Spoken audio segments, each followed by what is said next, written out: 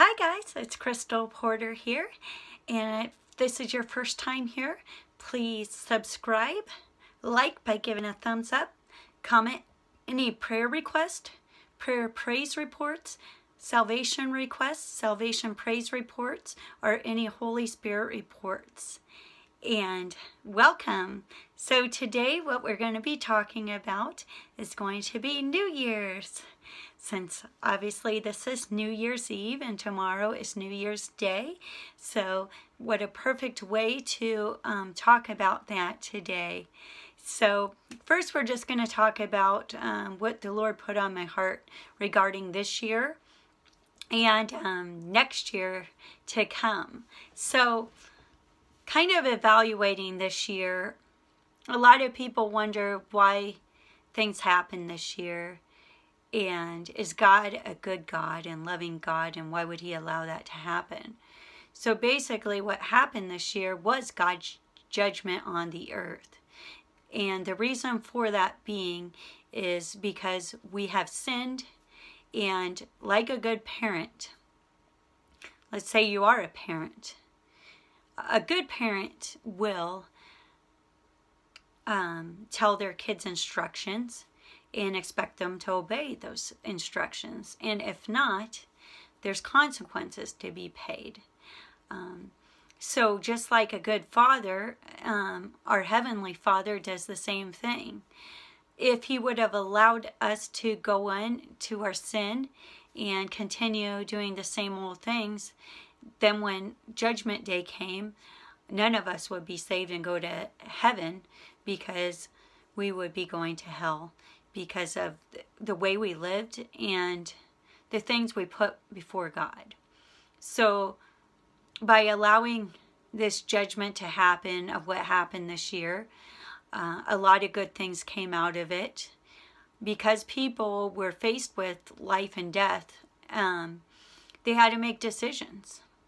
And it forced people to think about their relationship with God, if they even had a relationship with God, and just to get spiritually on the same page as the Lord, and to really evaluate if they died today, would they go to heaven?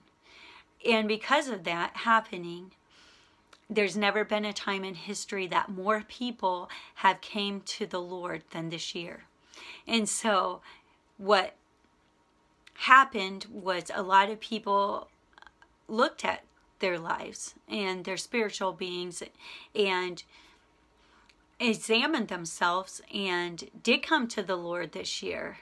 And some of them may have passed away this year, but they got to go to heaven. And so reflecting on that and going into the new year, God really wanted me to speak about where are our spiritual lives? And it's God number one in our life. And a good way to know that is when you first wake up. Do you spend time with the Lord? Or is it other things? What is your first focus when you wake up? Normally that's what consumes your day and what you think about on your day. Is it your job? Is it money? Is it family? Is it things? Is it possessions? Or is it the Lord? So if it is the Lord, I would encourage you to keep doing that. The things that you're doing to put God number one in your life. If it's not the Lord, I want to encourage you to do some things differently next year as we focus on New Year's resolutions. What could be a good way to put God number one in your life? What could be a good New Year's resolution that would further your relationship with Christ? For me, it is the first thing when I wake up, I spend time with the Lord. I always want the Lord to know he's number one in my life above anyone or anything else. And that's a way to show it. Because he is my God, and others may have their God is money or family or friends or someone else taking God's place as their number one. And God is a jealous God, and he wants to be number one. So what are some of those ways that we can show God that he's number one? Number one, starting tomorrow. Make a New Year's resolution, spending time with the Lord. What does that look like to you? For me, it looks like getting up. First thing I do is I pray. I spend time praying to the Lord. That's just basically speaking to Him. And also, I allow Him to speak back to me by listening to Him. And it's a still small voice as I hear Him. And then I pray in tongues, which is an unknown to us humans what's being said, but it's a conversation between us and the Lord that can't be intervened by the enemy. And He's imparting things to me that I don't understand, but it's affecting my life in a good way. And then the next thing I do is I get into the Bible. And so that being said, I read a chapter a day. And while I'm praying, before I get into the Word, I ask the Lord to give me understanding on what I'm about to read. And so I can understand and He can reveal things to me so the Scripture becomes alive to me. And so I do that. And then the next thing after that is I watch a video, a devotional video, ministry video that imparts things into me, ministry into me on a daily basis that God can use to help me as well. And then, last of all, I spend time in worship with Him, and I sing a song on Shmuel to Him, worshiping Him, and just praising His holy name. And through that whole time I'm doing these things, it takes about an hour. So I spend that time with Him, focused on Him, worshiping Him, and listening for His voice to impart wisdom to me for that day and to prepare my day of situations I may encounter. And it's something that I do not take lightly, and I know when I don't do it, my day goes horribly bad. And then I wonder why it went bad, and then I remember I forgot to put Him first. And so, some of you may be saying, I'm not a morning person. But what I want to impart to you is, how do you want your day to go? Do you want it to go smoothly, with God helping you throughout the day? Or you just want to throw it up in the air and hopefully it works out and you have a great day? And I don't take that to chance, because I know the enemy is out there trying to attack me. And another thing I do is I put on the armor of God each day too, before I start my day. Because when you're trying to live for the Lord, you're going to be attacked by the enemy, and he'll use whoever and whatever to try to take you off path of God, what God's chosen you for. And so that's important too. And it's also important to be praying for your loved ones. And another thing I also do is I read Psalm 51 and Psalm 91, and I pray that over me and my family members. Because Psalm 51 and Psalm 91, one is like a sinner's prayer, and one is a prayer for protection. And the reason why those are important is because the time we're living in, we need protection from what's going on, and heavenly protection. And in the Bible, there were times that diseases came about and spread to all these people all around. But the people that prayed Psalms 51 and Psalms 91 were protected, and it didn't come, the diseases just went around them and did not affect them, or they did not get them. So that's something else important to do. To read that and pray that over your loved ones, and protection while driving, because that's important too.